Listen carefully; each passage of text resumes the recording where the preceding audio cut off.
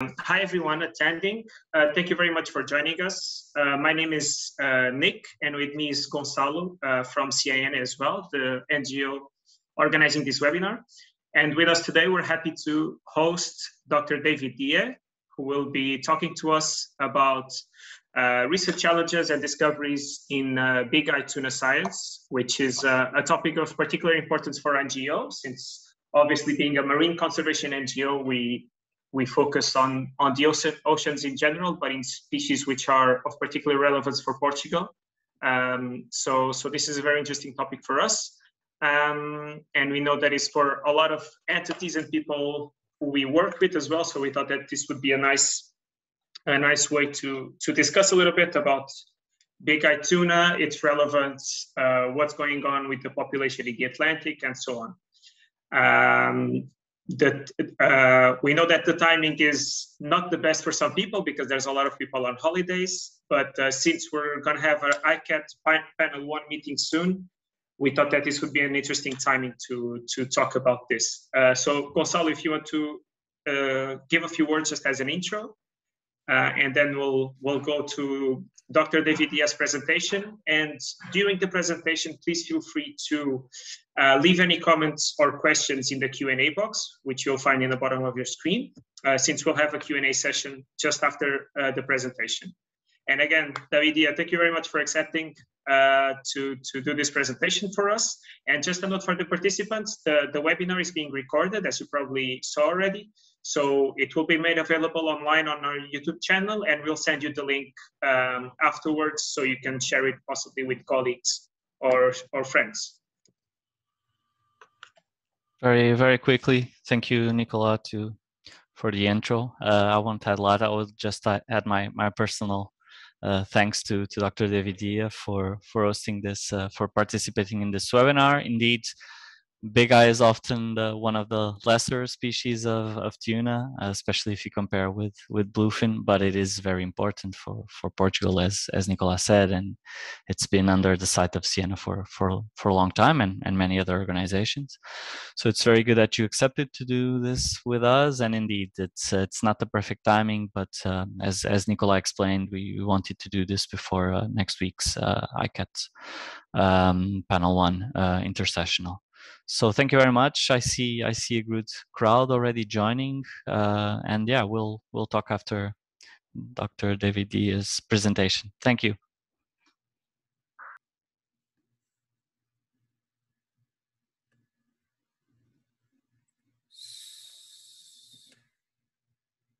Let me know, David. The screen now? Yes, please. Go ahead. Thank you. Okay. Thank you. Can you see the screen okay? Yes, perfect. Okay, great. Thank you, Siena, for Saina. I don't quite know how to pronounce it properly in Portuguese, but thanks so much for inviting me to present today. It's a pleasure to talk about Bigeye. And as you probably know, I'm a professor at the University of Miami, but I've also been the coordinator for Tropical Tunas now for a few years, and I'm the rapporteur of Bigeye tuna in ICCAT. I must say that it's a pleasure to speak to all of you, and I hope that we'll have interesting discussions after the presentation about some of the issues of science that supports Bigeye tuna management. But I want to make it clear to everybody that I'm speaking as a personal scientist that is involved in Bigeye tuna. I'm not representing the views of ICCAT at all during the seminar, or the views of the University of Miami, of course. So I just want to give you some idea on what am I going to speak about. I will talk a little bit about putting a context of Bigeye tuna as a commodity, but also on the science that I'm going to speak about, the context of the science that I'm going to speak about. And I think in the introduction, it was clear that it is the science that supports management and conservation. I'll speak a little bit about the Bigeye tuna fishery. I won't go into the details of the Atlantic tuna fishery, but I'll give you some idea of some of the characteristics. And then I'll shift towards, I think, what most people are interested in, some of the recent improvements in Bigeye tuna science that we've had and that are helping us improve the advice that we provide to the Commission, to the Atlantic Tuna Commission. And finish talking a little bit about some of the challenges that remain and how we plan to address those challenges from the science point of view. So you all know that all these large fish, like the large tunas, are really highly priced commodities, both from the point of view of seafood markets, but as well from the point of view of sport fishing. And Bigeye tuna is not one of the most sought after sport fishing targets, but there is also a sport fishery for Bigeye tuna as well. And in certain places, sport fishing is actually more important. Sport fishing for these tunas and large billfish is more important economically than actually the commercial fishing for seafood. Because of their perceived value, both from sport fishing as well as from commercial value, they've been often in the forefront in the news. And I'm sure you're all aware about bluefin tuna and how much it was in the news in the 2000s about how miserably it was doing. That has changed for many reasons, partially because the eastern stock has improved the status. But in the more recently, Bigeye tuna has also been quite a bit in the news, again, for reasons related to its conservation and management status. So it's, there's been plenty of reporting about the fact that the stock in the Atlantic in particular had been assessed to be overfished and going over and being subject to overfishing. And why is this? Why is this particular focus on these species of fish so big that it makes it to front page news in national and international newspaper? Well, it's all about the fact that we try to manage these particular populations. We don't manage all the populations in the marine environment, but certainly the ones that are of high value, like Bigeye, are managed. And we manage them for three clear purposes that I think we need to remember, because they drive the science that we do to support this management. We manage them so that they will be sustained in the future, so that we can reap the benefits that we get out of these benefits in the future, at least in the human scale future. We also manage them to optimize their harvest and their conservation, making sure that whatever actions that we take allow us to, again, obtain the maximum or the optimum benefits from either conserving or actually producing the species for seafood. And we also manage them in terms of deciding who is actually going to have the benefits of the resource. So we manage the allocation among different stakeholders and different users. In the science that we do, and that especially we do in ICCAT, we focus mostly on persistence and optimization. We do a little bit of research on allocation, but at least in the RFMO world, in the regional fisheries management world, allocation is mostly driven by politics and economics, not so supported by science, at least not as much as persistence and optimization. So what kind of science does the ICCAT support? Well, it really supports what we call actionable science, which means science that is actually going to produce either data or tools or analysis that help support the decisions of managers. And it can be just the information, but also guidance on how to use the information. So communications of the science that we produce is a really important part of the job that we are all engaged in. One very important example of this actionable science is the program that was funded over the last 5 years from ICCAT, which is called the Atlantic Ocean Tropical Tuna program. And it was designed to be a research program that actually provided the kind of information and the kind of experiences and training that managers could act upon. A lot of the science that I'm going to be talking about today comes from this AOTTP program, which, by the way, is almost finished, but it continues in a small way. I apologize. So tropical tunas, I'm pretty sure that many of you in the audience know quite a bit about this, but tropical tunas, the three major species, skipjack, bigeye, and yellowfin, are really characterized by being obviously mostly an equatorial and tropical and subtropical resource. You can see in the maps that are maps of catches by different types of gear, that the majority of the catches of the three species are in the eastern part of the Atlantic, in the tropical areas. Some species like bigeye extend more to the northern areas, and one of the reasons for that is that bigeye is a tuna that actually prefers habitat that tends to be colder water than the other tropical tunas. It sits often below the thermocline, which means that it can actually thrive in colder water than the surface waters in the equatorial, but it allows them to basically move towards more temperate areas where water is colder, at least in their adult phase. The majority of the catches of bigeye are made by these three gears, by longline, baitboat, and purseine. And you can see that they are actually, whereas longline extends throughout the Atlantic, bigeye catches tend to be in specific areas. Bigeye catches from baitboat tend to be in specific areas, like the areas of the islands, the Azores, Madeira, and Canary Islands, as well as some areas in the equatorial Gulf of Guinea. Longline, on the other hand, is much more widespread. Baitboat, again, it's like purseine, tends to be also mostly in the equatorial areas, and especially in the Gulf of Guinea. Purseines, the majority of the catches come from purseines, and they tend to be of small juvenile fish.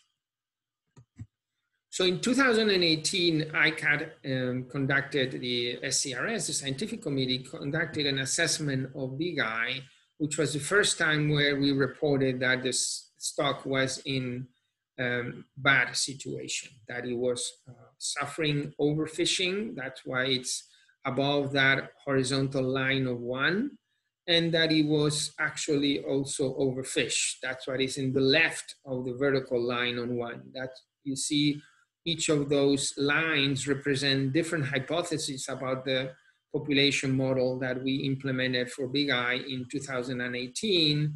And the symbols represent the endpoint, the most recent assessment of stock status, which at the time was for the year 2017. You can see that all these endpoints of these spaghetti plots end up in the red zone of this figure, which represents an undesirable state of the stock. It represents a state where the stock is overfished and suffering overfishing. Whereas the green zone is where the managers would like the stock to be, one where it's not suffering overfishing and not being overfished.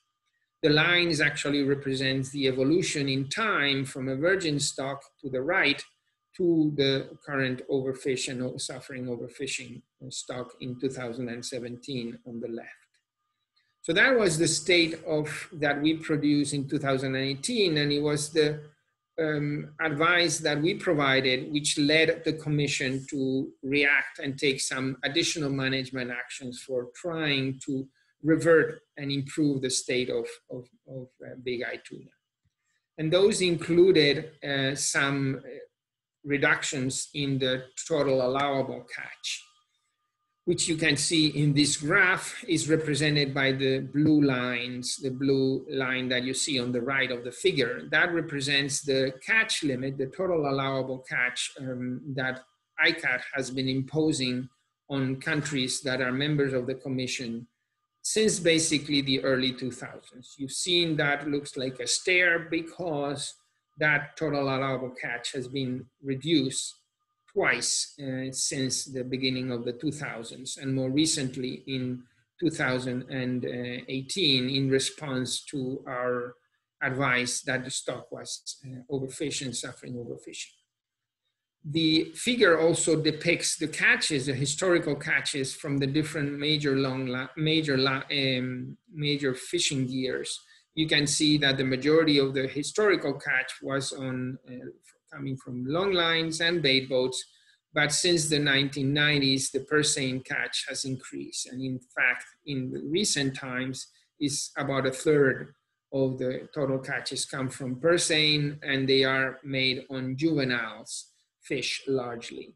And that's the reason why ICCAT has been also imposing restrictions on the catch of the purse seines. They've done that through fishing closures of the fishing that uses fish aggregating devices. So the purse seiners that use fish aggregating devices have a closure that initially did not allow them to use these devices in particular areas of the tropics, a closure that now has been extended for the entire Atlantic for the purse seine for 2 months in the early part of the year.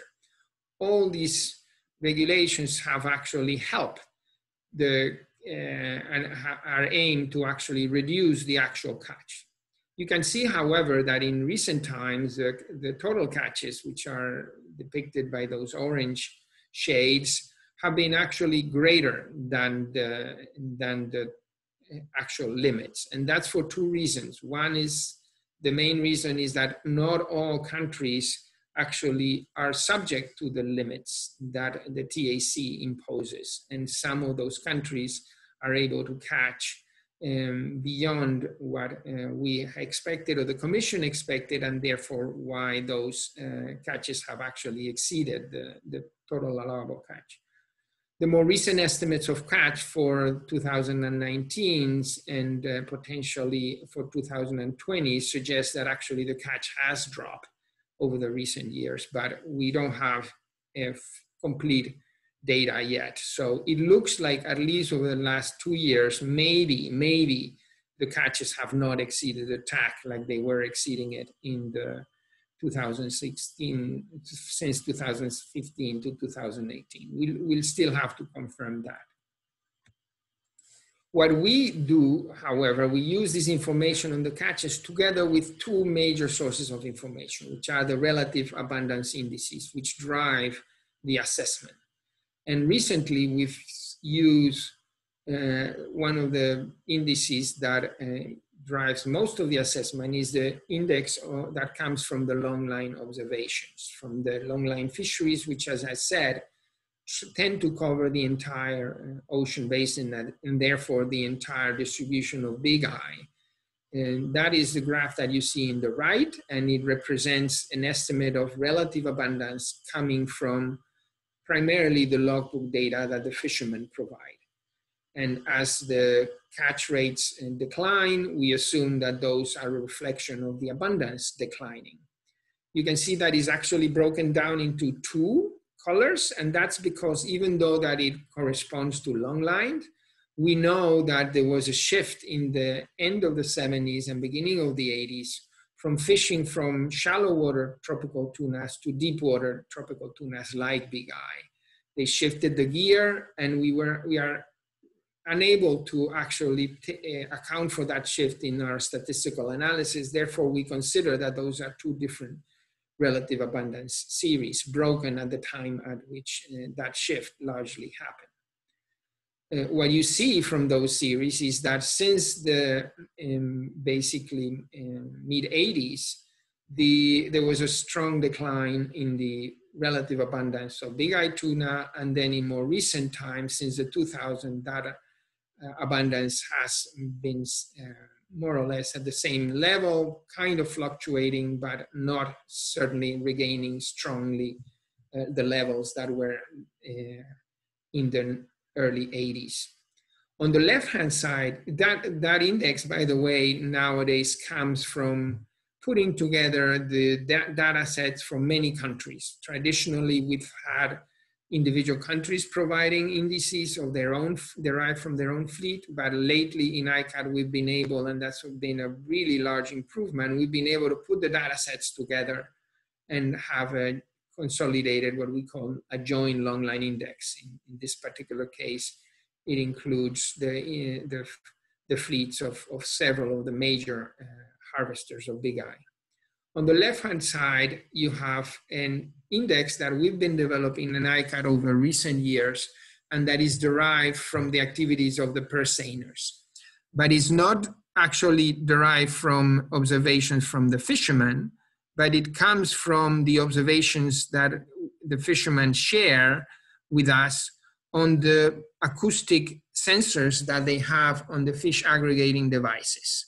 These fish aggregating devices attract a school of tropical tunas, including Bigeye, and they, over the last 15 years, they've been equipped with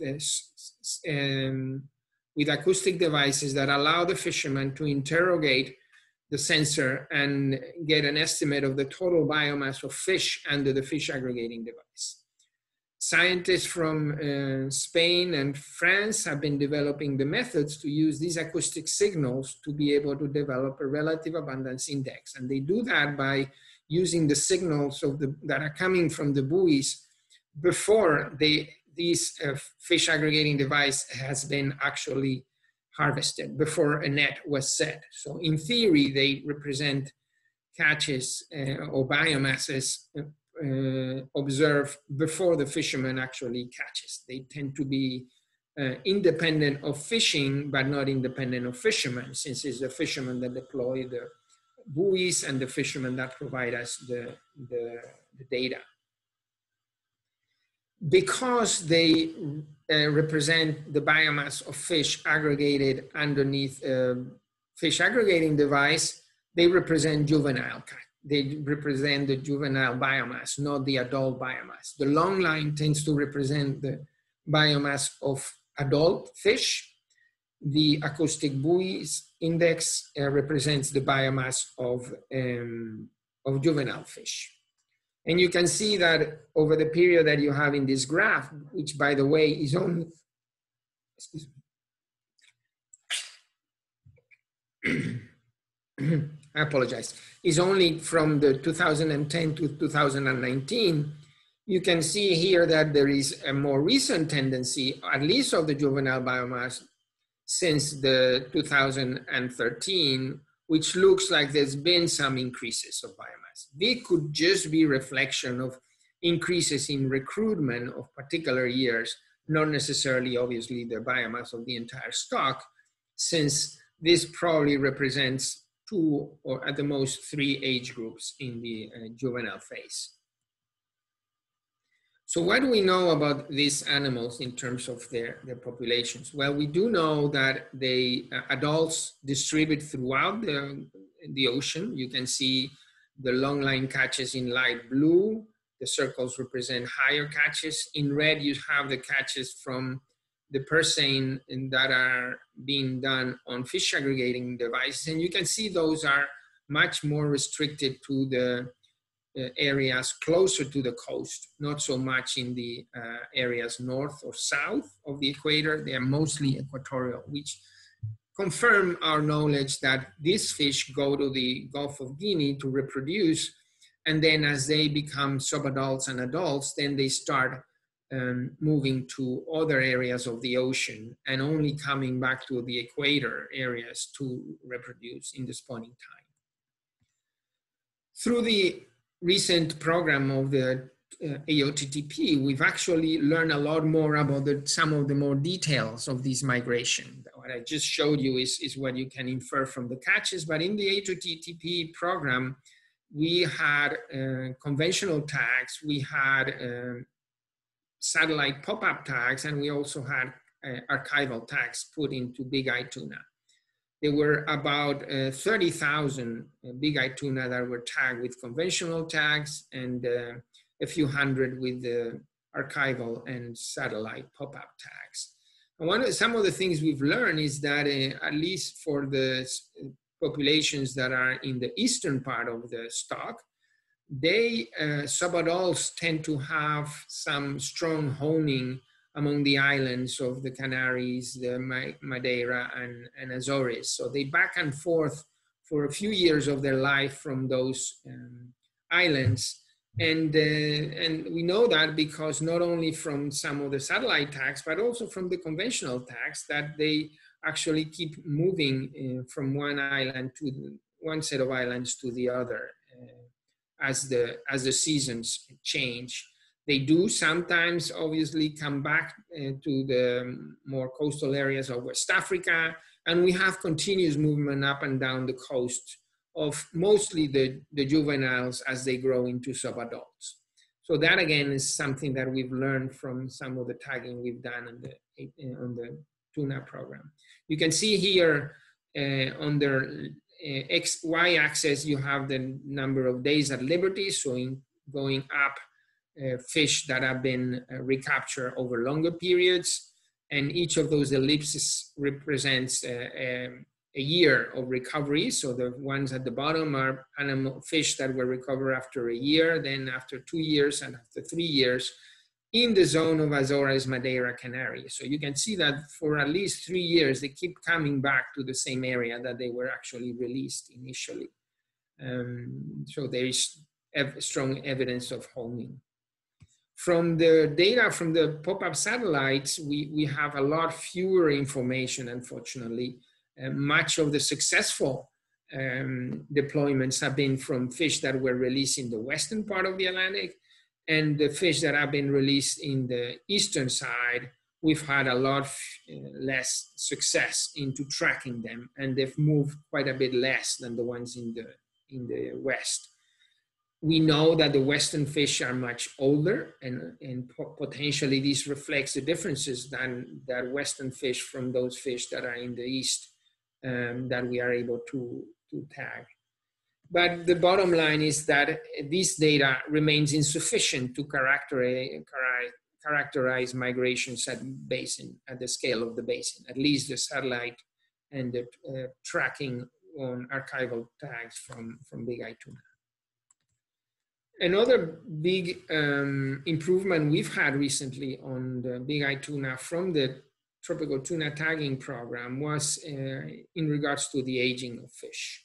You can see that aging on Bigeye tuna now is most successful when it's done on otoliths, by sectioning the otoliths. And it still remains a challenge. You can see the marks on the photograph on the left, how you can see the annual bands, but it is something that requires a lot of skills, and something that this ICCAT has invested quite a lot of resources into training, particularly scientists in the developing world, at some of the techniques of age reading. Through this research, we've seen also that otoliths of juveniles can be aged with daily ring bands. You can see them on the photographs that I'm showing you. The yellow line on the left is the line that we use, for instance, to read the bands. It's not a straight line. You have to find the areas where the daily bands are more obvious when you do the age estimation. So you can see that that changes from area of the otolith section depending on the age of the fish. But you can see on the right-hand side, the photograph, that you can see the daily bands pretty easily, and they're really easy to count. When you graph the number of counts of bands that you see in the lower figure, the count of micro increments against the length, you can see that they certainly reflect growth. As the animal gets bigger, you count more bands. So they're certainly reflecting growth. Now, do they reflect age accurately and precisely? Well, we've actually seen that unfortunately they do not.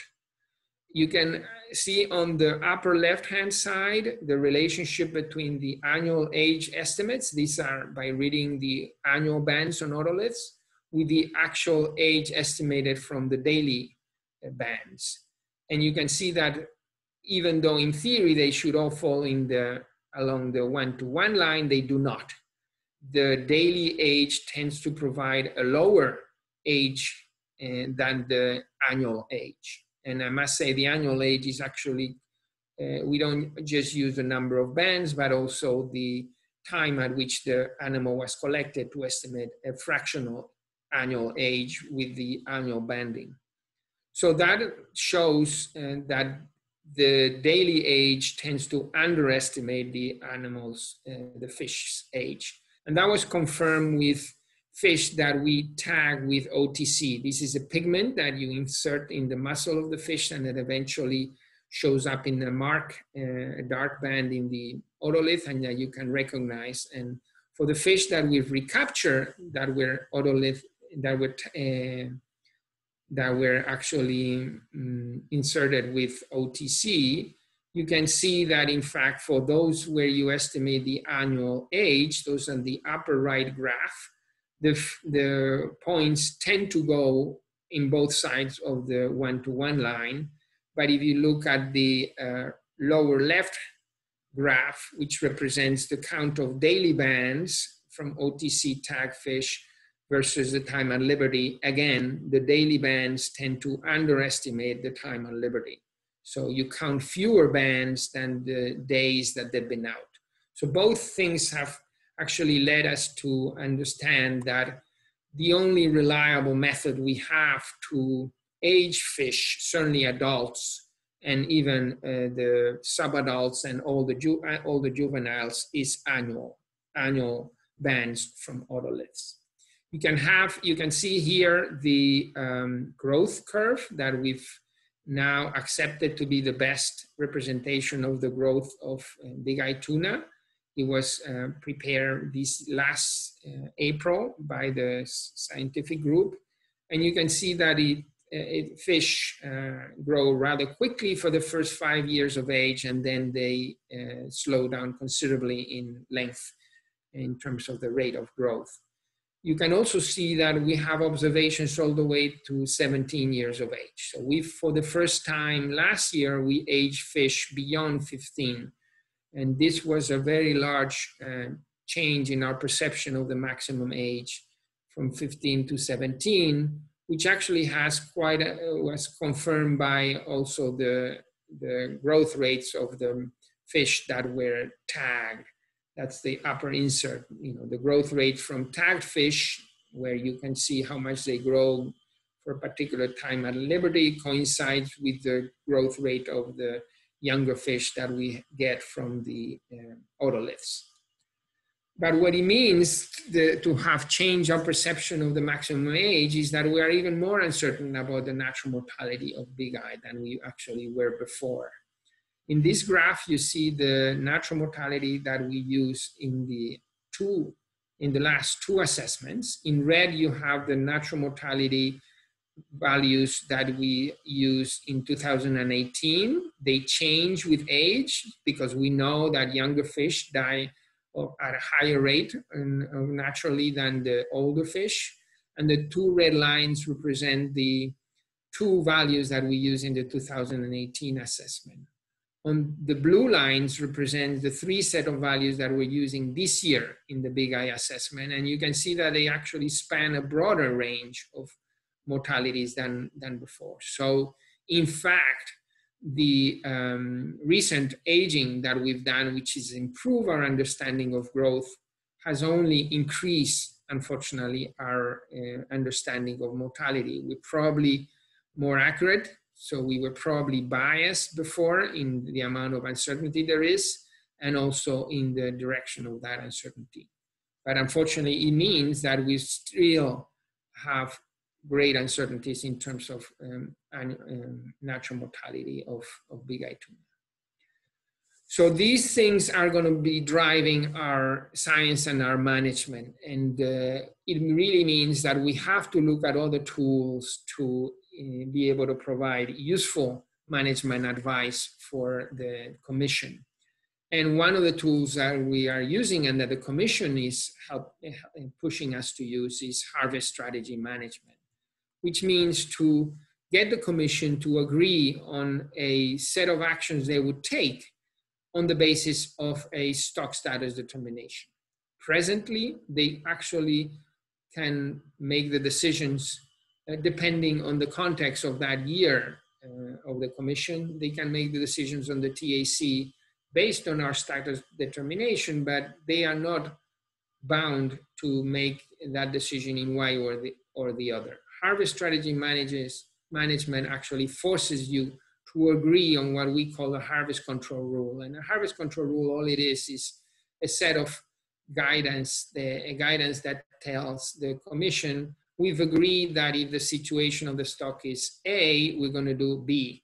And if the situation of the stock is C, we're going to do E. So it's a set of pre-agreed actions that will take place and that do not allow the Commission to negotiate changes and departures from those actions.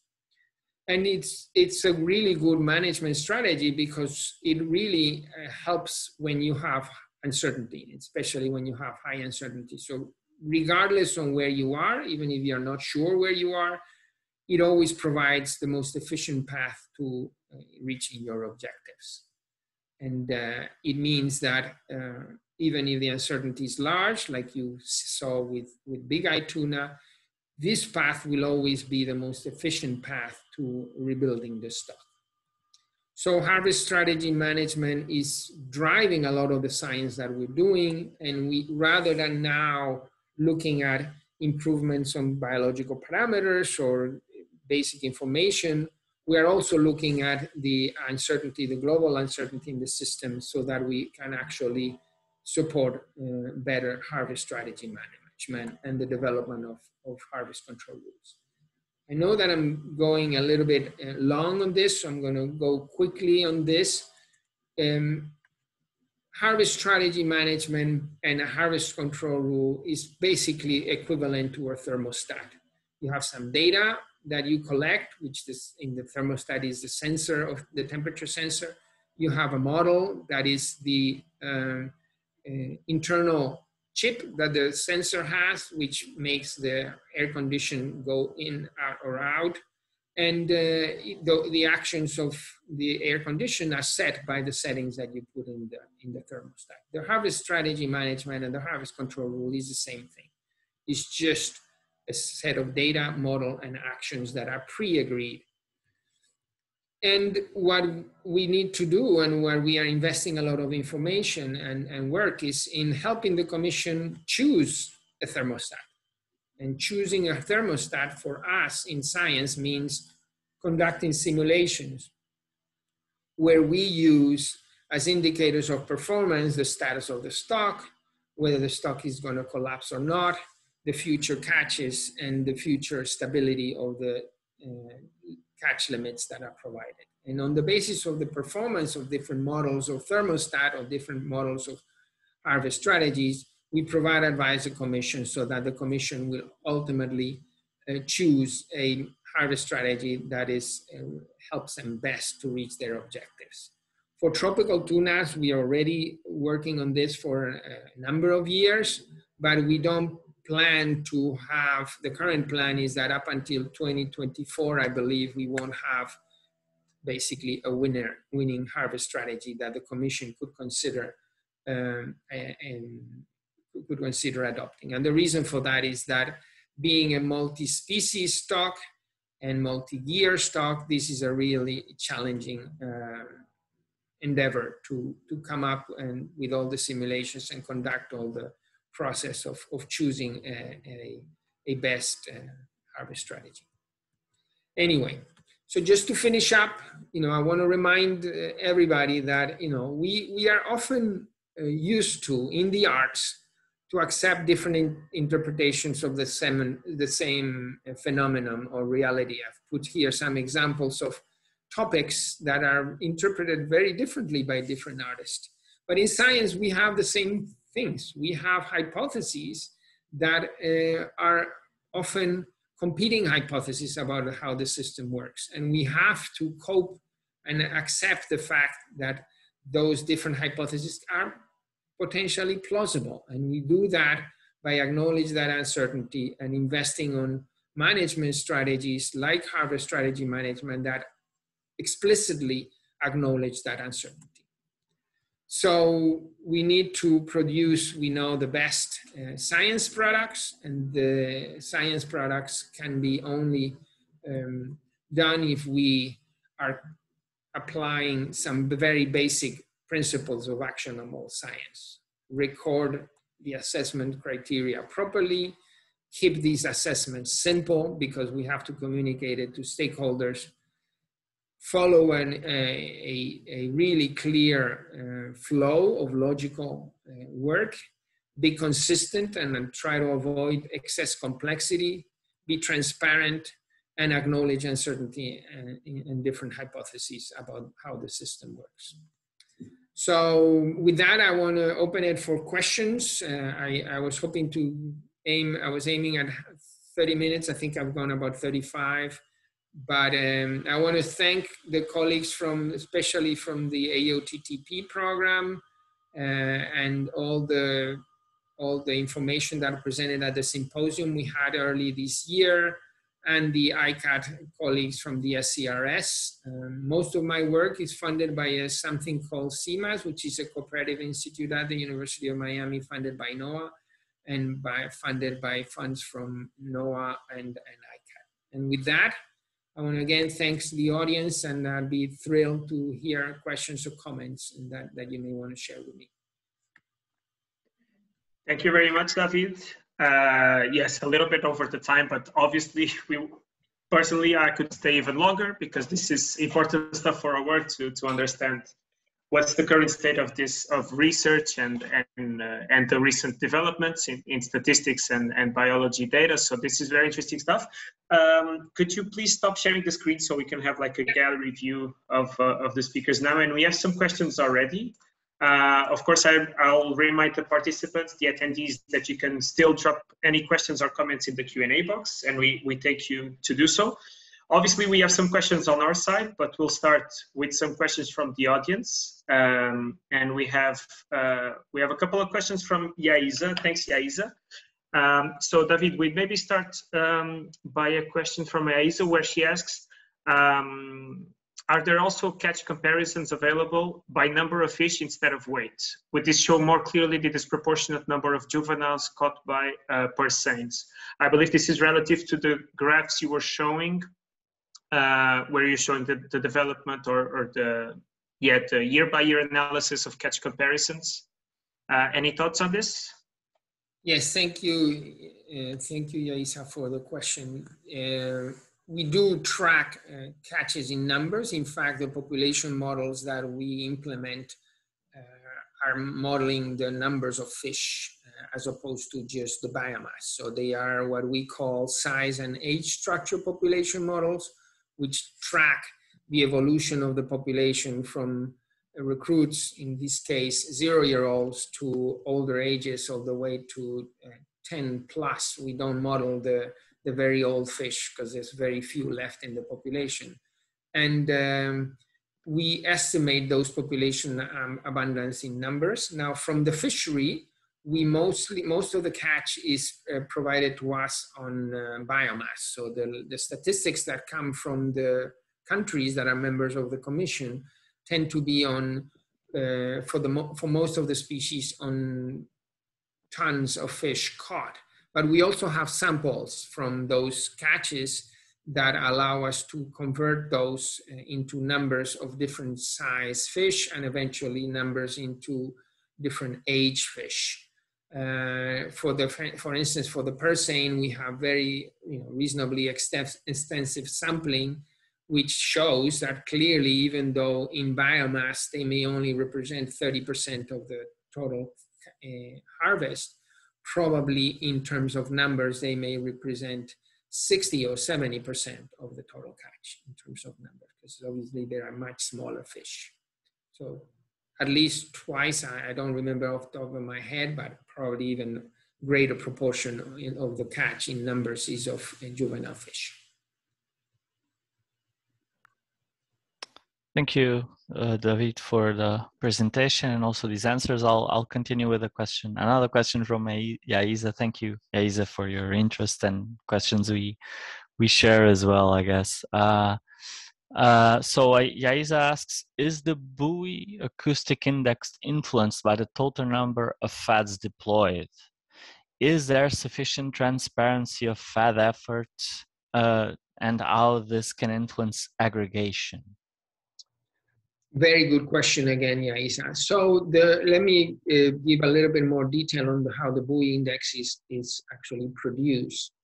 As I said, the scientists are provided with the acoustic signal from the buoy index, from the buoys that are on FADs, They typically are getting the information only from one section of the fleet. So we've seen analysis from the Spanish scientists and analysis from the French scientists. They don't typically share across, unfortunately, that information yet. So it is only a portion of the fleet. And what they do is they would look at a signal for a particular buoy. They would look at when the biomass signal is interpreted, and then they would match it to a position of a actual purseine set that has been also reported to them by the same fleet. So in cases that where the purseine set has been done after the acoustic signal is interpreted, then they can use the data. If the purseine set is done prior, then obviously it's only the remaining biomass, and it's probably not a good. So they first select those acoustic signals where there hasn't been a recent purseine set on them. Secondly, they have to actually determine the species composition. The current sensors do not tell you whether the fish underneath the aggregating device is it's a bigeye tuna, it's a yellowfin tuna, or is a mixture of the three species. So what they have to do is, given the location and timing and season of that particular observation from the acoustic sensor, they match it to species composition that comes from historical catches in the same location at the same time of the year, under the assumption that the species composition is spatially and temporally consistent. That is a strong assumption, one that we haven't been able to test yet, and we're only now starting to test with some of the new acoustic buoys that have multiple frequency sensors that can separate at least the fish that have no swim bladder, like skipjack, from those that have swim bladder, like bigeye and yellowfin. So we'll be able to at least, hopefully soon, figure out whether that hypothesis about the species composition being rather predictable to be a good one. So now that I've explained where the index comes from, I'm going to try to answer your question. So they do look at, try to isolate individual buoy signals that are far from others. But you know, it is true that there are some hypotheses that the higher the density of fads in a particular area, the less a school would stay in a single fad. That means that obviously the amount of biomass that is underneath the fad is dependent on the density. That has been work, to my knowledge, only that has been able to be done in the Pacific with more fads. These are fads that are tied to the bottom and that therefore their position doesn't change. Doing that with drifting fads, which are the ones that are used for this acoustic signal, is much more complicated because you actually have to have the positions of each fad in real time as they move and they get close to one another and separate from one another, and in order to be able to estimate density changes in real time. We're starting to do that work, but it hasn't been far enough for us to test the hypothesis that density of fads, of drifting fads, actually is affecting the biomass that is underneath the fad. I hope I've answered the question in a very long way, but I've answered the question, Lisa. Thanks for that. Thanks for the question. Yeah, thanks, David. And just before we go to other participants' questions, we'll have a last one from Yaiza. She did like 3 in a row, so we'll go through those quickly. And this last one is going to be faster as well. She asks, will recent catch data and stock assessment results be available before the next intersessional meeting now in the beginning of September? So you know, we had the meeting in recently in July of the assessment. We had the data preparatory meeting in April, excuse me. We're still working the detailed report. The detailed report of the assessment will be available probably in the webpage of ICCAT, I think sometime in September, prior to the September meeting.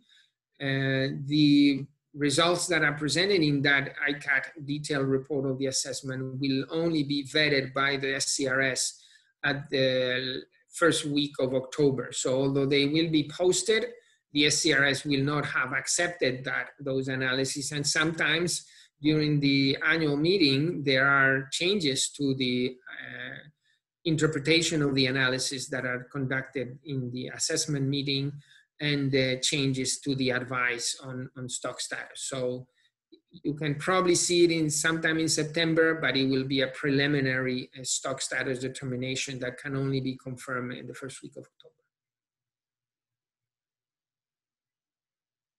Thank you very much, David. And again, thank you, Yaiza, for those very thorough questions, and which David answered thoroughly as well. We have a question next from Alberto Martin, who asks, considering what you mentioned that the MSC for tropical tuna will not be ready until 2024, would it be possible and useful to have an interim HCR for Bigeye tuna that could be developed earlier, as for instance the one we have for albacore? Yeah, that is a crystal ball that I don't have. And certainly, I can tell you there are some stakeholders in the Commission that would like that to be much faster, and that have been really pushing for an HCR for Bigeye tuna to be delivered much earlier than that, and potentially, as you say, an interim HCR like it was for albacore.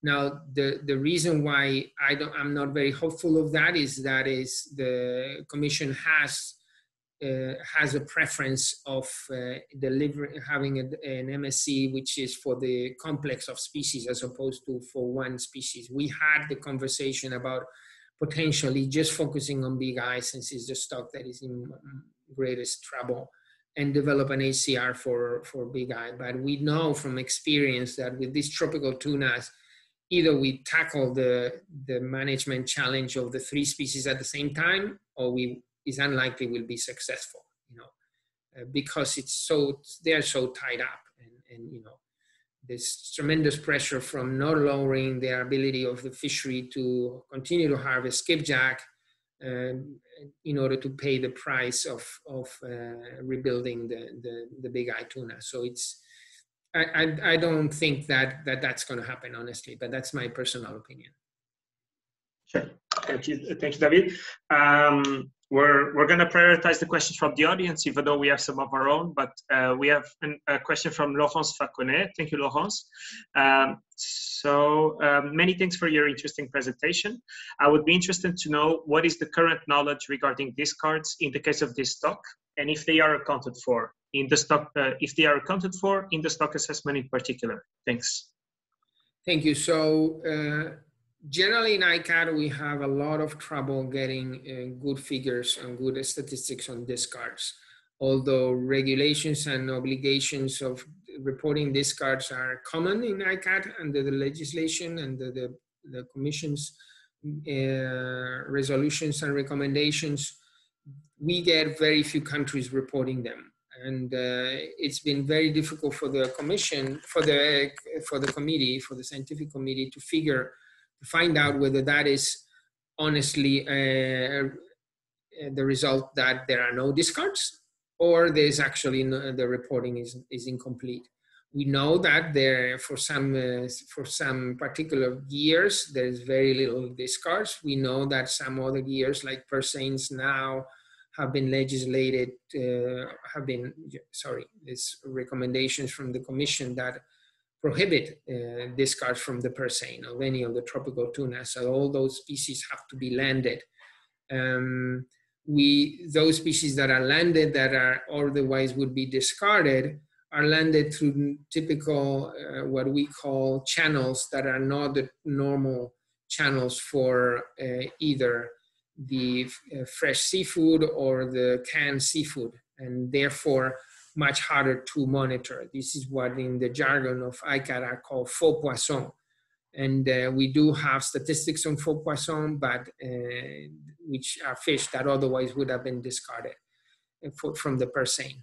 Now, discards from the long line are unlikely to be happening because we know those fish are so highly priced that it's very difficult to think that they are being discarded, although there were some discussions about discards happening in response to catch limits that were imposed on the long lines, so that they would be some what we call discarding of the smaller sizes of fish when we are approaching the vessel quota, and keeping the larger fish, which tend to have a greater value. But I mean, all the evidence that we've looked in the scientific committee suggests so far that we have no evidence of that type of discarding happening in the long line. So to answer your question shortly, we don't have a lot of evidence of large discards of big-eye tuna. And the ones that we have reported are part of the assessment and that are counted in the population models. Thank you very much, David. We are reaching the hour mark, and so we are going to finish. We have no other answers from questions from the participants, so we're going to ask you a question of our own, which is actually twofold. So, of course, there are climate change is ever more evident, and there are movements in trying to capture the impacts, the likely impacts of climate change, or the effects of climate change in fisheries management. And the other factor, which is of course very important, and you alluded to it already, answering to Alberto, is the dynamic between the three tropical tuna species. So we would like to ask you what is currently already being done in terms of the science in incorporating these two factors, and what should be done, what is needed to be done in the future, so that you can have a clearer view of the impacts of these factors, and in result have a better management of Bigeye in the future. Thank you for that. Those two questions, or that two-part question. So in terms of climate change, we do know that clearly there are some signals that even the equatorial area of the ocean where these tropical tunas live is changing. There is an expansion to the west and north and south of the areas that have warmer waters and less oxygen. This is what we call the area that is depleted of oxygen below the thermocline, where, you know, basically below which the most of these tuna cannot survive. Bigeye is an exception. They can survive below the thermocline, but all the other species do not. So we know that that is changing, that through the last few decades is expanding to the west. That tongue of depleted oxygen water is reaching now close to the coast of Brazil, and has been expanding over the last few decades. That means that it's also shrinking in depth in the east. So the fish are getting less habitat in the east as that area is of good oxygen is shrinking, and that only makes them more available to the surface fleets like bait boats and purse seines. So we are not unable so far to account for those changes in potential catchability, but we've already started doing work on that, and this work that we're using ocean content as opposed to just sea surface temperature, ocean content being the integration of the water temperature across the water column at least to 400 or 500 meters, which allows you to is an index of habitat suitability, which is better than just surface thermocline water. And potentially that will help us make some corrections on the estimation of relative abundance derived from catch rates by using those ocean content data. I think there is little that we've done in terms of the northern and southern extents of the distribution of these fish, but clearly, there is some spawning that happens of yellowfin tuna in the Gulf of Mexico, and there's clearly also distributions of fish in other parts of the ocean that may also be changing the distribution. We've seen that strongly in temperate tuna like bluefin. So we suspect that climate change is going to continue, whether it is to have an impact, whether it's a positive or negative, I don't think we know. It potentially could be positive for some species and negative for others, even within the tropical tunas. Is it in the radar of the Commission? Not so much. I can tell you, not so much. The other question was, what was the second part? Sorry. Regarding the mixing of different tropical species. The different species. So we haven't looked so much at trophic interactions. The interactions caused by fishing by humans are so strong, and so I think we are driving so much of the dynamics that we don't think the trophic interactions probably, there hasn't been put a strong hypothesis that those trophic interactions actually are driving some of the dynamics. But they could, they have, at least in the juvenile phase, they have a very similar prey field. The juvenile yellowfin, the juvenile bigeye have a similar prey field than the albacore, the skipjack adults, and they're probably also predated by the same predators. So potentially there is some trophic interactions, and that they would depend on the same level of productivity, but we've done very little work on that. Yeah, very interesting nonetheless. And yeah, we imagine that looking at all the work that ICCAT has to do, and SCRS in particular, obviously the priority is to understand the fisheries impact, and not so much the trophic interaction that may exist. But yeah, thank you very much for that, for those enlightening answers to our questions and to the questions of our attendees. We just passed the hour mark, which was our expected timeline for this webinar. So all we have to say is thank you very much, David, for your time and your availability. Thanks to all the people who joined us for this webinar.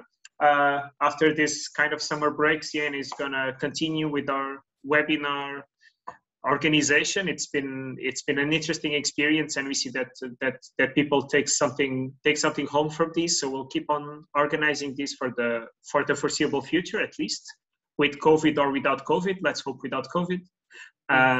So again, thanks, and thank you, David. Good luck for the rest of the ICCAT year, let's say, and for all that work.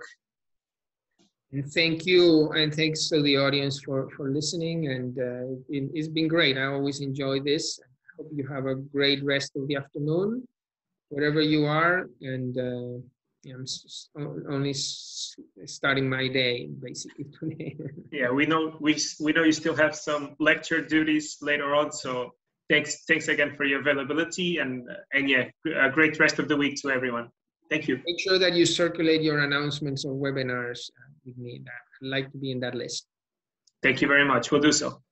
Okay. Bye, everybody. Yes. Thanks. Bye-bye. Thank you. Bye.